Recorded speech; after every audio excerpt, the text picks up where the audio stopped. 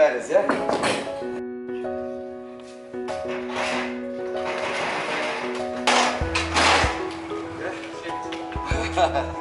Five, six, 7, 8, 9, and 10. I'm Nikki, I'm the director here at Dragon Hall. Back in about 2012, when all the funding cuts were biting, we decided to kind of have a strategy meeting to figure out how we could go forward, how we could start making Dragon Hall be sustainable in the fact that we wouldn't be reliant on fundraising as much as we had been in the past.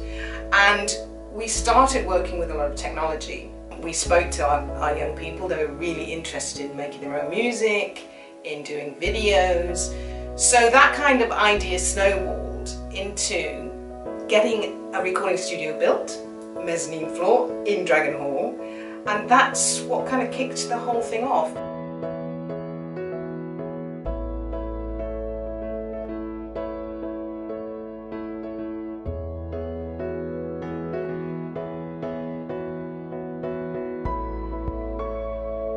I'm Robert Hopkins. I'm the project architect from Monaghan, Blythe & Hopkins Architects, and I was responsible largely to lead the project in terms of delivering what you see in the hall.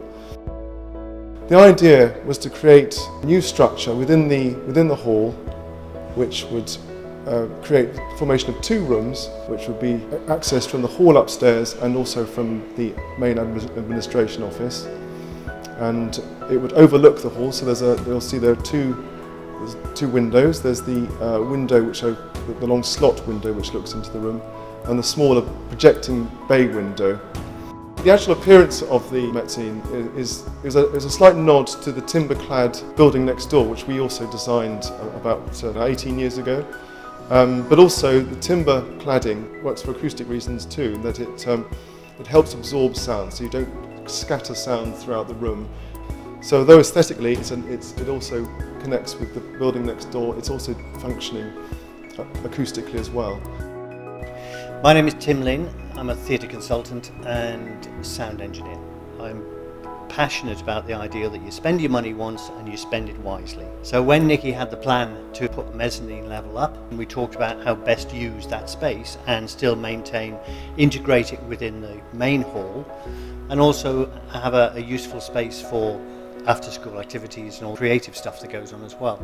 So the critical thing next is how you future-proof spaces. And the first part of it for me is always infrastructure.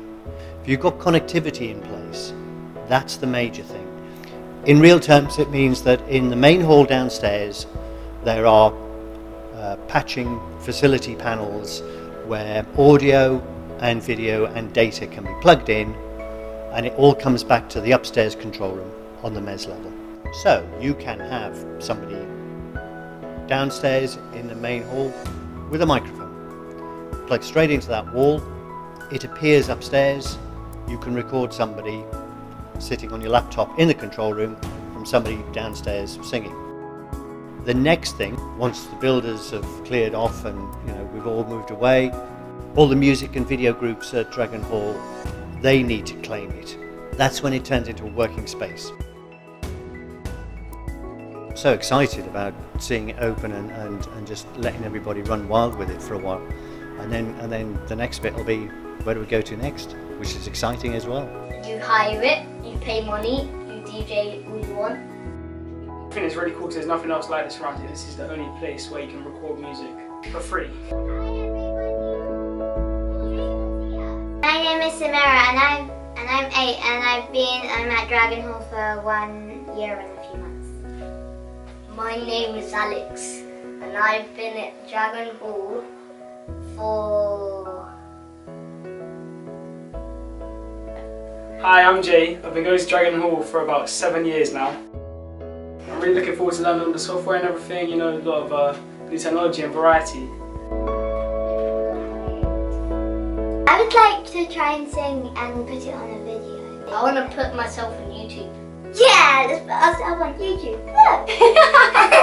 I think it's really cool that we have a music studio. I mean, there's a lot of more space now. It looks really cool if you look at all the interior and design. I mean, you can produce a lot of music and everything. I think it's really good.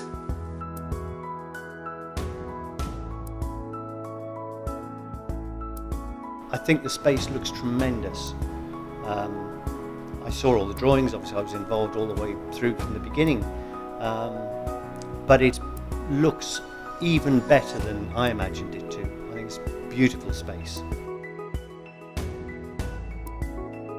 It's been, what, 3 years of hard work and persuasion, and thanks to some Section 106 money at London Borough of Camden, thank you very much, we have managed to actually get this mezzanine floor built.